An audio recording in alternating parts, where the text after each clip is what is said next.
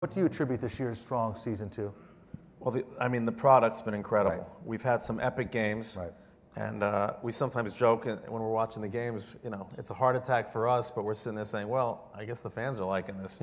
But, you know, and whether it's just high scoring or just great talent, we still are big believers in defense, but those things help. Obviously, there's been less distraction on the political side. You know, it's an interesting fact that I think a lot of the chatter is gone away, and I think that's helped a lot. And I think that anthem issue, I know for our team, I think a lot of good has come out of it from our team and a lot of teams in terms of bonding with the players and working as a team together on some social justice initiatives. So between the product being good, but we still have a lot of work to do. We still have to make sure millennials understand how great this product is. And it's still the greatest game in the world. I think people are getting tired of the politics now, and they're turning on the TV and watching sports. It's something that can really distract them, and there's nothing better to distract than football.